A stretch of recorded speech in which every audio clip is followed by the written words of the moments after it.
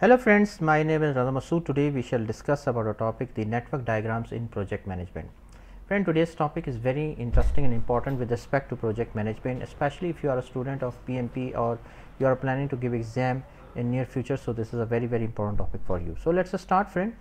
Friend, what is network diagram? A network diagram is basically a graphical representation of the activities and events of a project. This diagram shows you how each activity relates to other in the project, the sequence of activities and the need to perform some tasks before others. Network diagram also facilitate the determination of the impact of early start or late start or finish, provide information about the allocation of resources as well. There are mainly two types of network diagram. One is the precedence diagramming method, that is shortly called as PDM. The another one is the arrow diagramming method, short form ADM.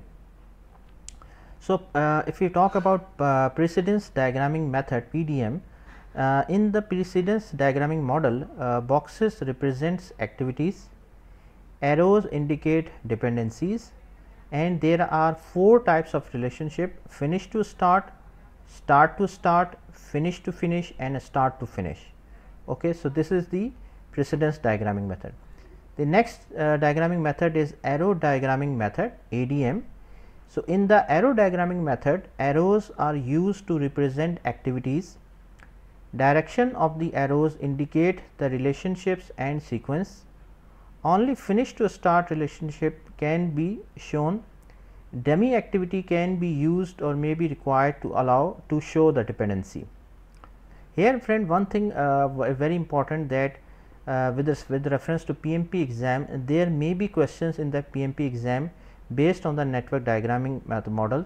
So, create and work with the diagram, because this will definitely come in the exam, in which they will give you the activities and they will say you to create a network diagram.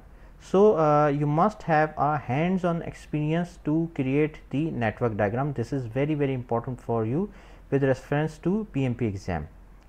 Here I just want to show you activity on node example. If you just see, a project will start from here. From a starting point, activity A and activity C will both in parallel start. Once the activity A will finish, so then the activity B will start. Similarly, activity D will start once the C will finish. Here remember that both these activities A and B are in parallel to C and D. Okay. Then once the activity B and activity D will finish, then activity E will start, and once the activity E will finish, then the project will finish. Okay, so this is called as the example of activity on node example. So, friend, thanks a lot for watching the video. I hope you like this video. If you like it, please share it with your friends and colleagues, and thanks a lot for watching the video. Thank you, friends.